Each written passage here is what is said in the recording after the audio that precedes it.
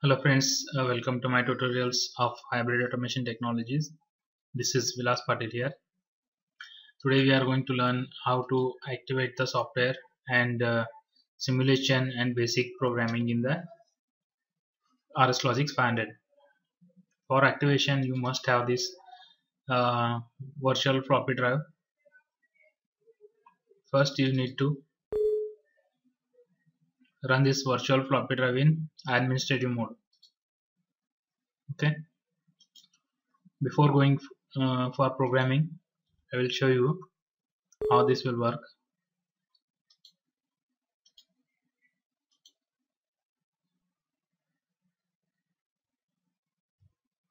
Okay, here it is showing that this product has not been successfully activated. Grace period is 7 days. If you want to make this RSLogix 500 software in full version, first you need to run this virtual floppy drive in administrative mode, and then click on install and start, and select the drive letter, that is A, and click on open.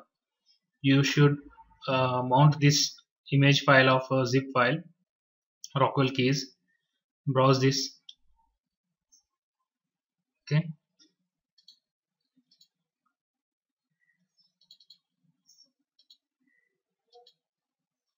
Okay. Click on this and click open. Okay. Now you can see here the floppy disk is generated, and it consists of 3 files of Rockwell keys. Okay. Next, what we need to do, you must be installed RSLinx, RSLogix Emulate, and RSLogix 500. Now I will show you. Okay, now you can see here the product has been successfully activated. Click OK. Open the RSLinx also and RS emulator, RSLogix emulator. Okay. Now in RSLinx Classic, click on the configure driver. Already one driver is running. I will stop this driver and delete this. If you want to install a new driver, click on SLC 500 emulator driver and click add new. You can rename it or keep as it is and click OK. Here the station number I am keeping it defaultly 00 and close this. Now in RSLogix 500 we need to do the program. Click on new and select the PLC controller. Here I am selecting MicroLogix 1000 PLC and click OK.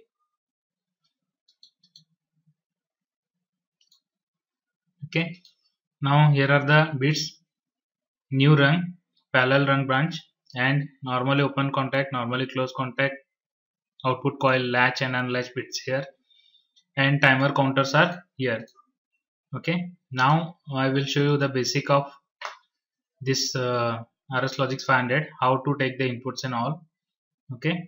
Now click on new run and click the contacts here. Okay.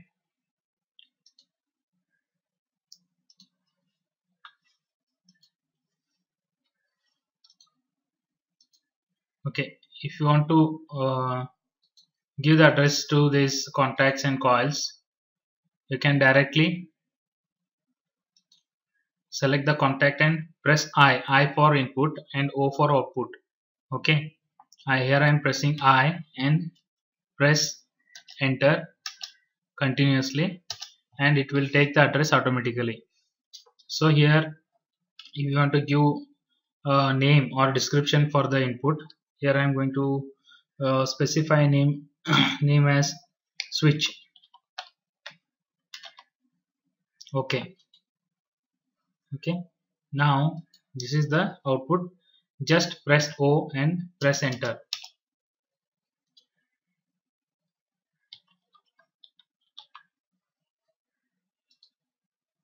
Okay, now it is done. For simulation purpose, you have to do one thing, that verify the project and verify file and save this program.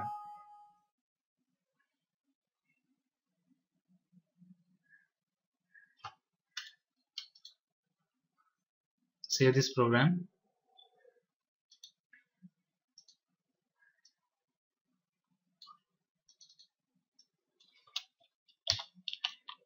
Test. After saving, open that file through the RSLogix emulator.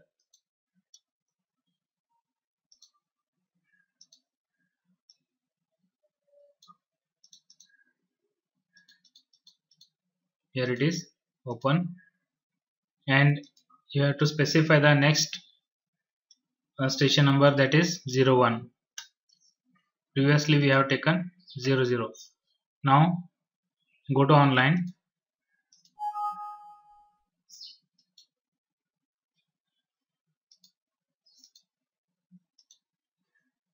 I will repeat the steps once again.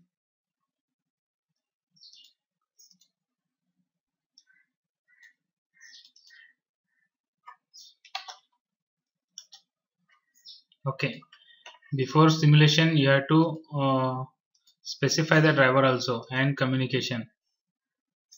Here is the MU501 and click on Who Active. This is the driver which we have created earlier, and click this 01 station number. This can be your virtual PLC. Click OK and apply.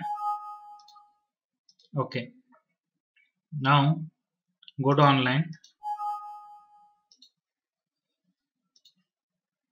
and run the program. Now if you want to trigger this input, in hardware we can trigger the input externally by using switches and push buttons and other sensors. Here I am going to right click on the contact and click force on and click force off. Now you can see forcing on makes the output is on. Again force off. Okay. Now about latch and unlatch bit here. I will take one more contact, one more rung and one more normally open contact and give it the next address.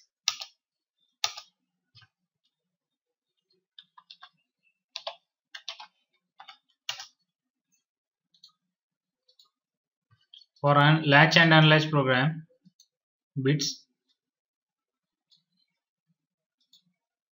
you have to take the same address.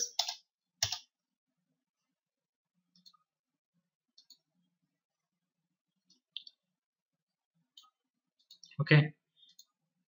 This switch is acting like this contact is acting like starting the output, and this can be used for stopping the output here. Okay.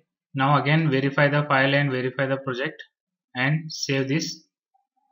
Again you have to halt this and close and open the updated program here. This is the program. Again you have to specify the station number here. Now go to online and click on run. Now you can see here, when I trigger this input and release, the output will remain in on state continuously even though input is low. Okay, to turn it off, because we have triggered the latch bit here. Okay, to turn it off, we have to trigger this unlatch bit here. For triggering this, I have taken another switch or contact here. I will force it on and release this. Now you can see here the output is off. This is the process of latch and unlatch bits here. Thank you friends, thank you for watching my videos, and keep watching my videos, and please subscribe to my channel and give suggestion for me to the to my channel. Thank you.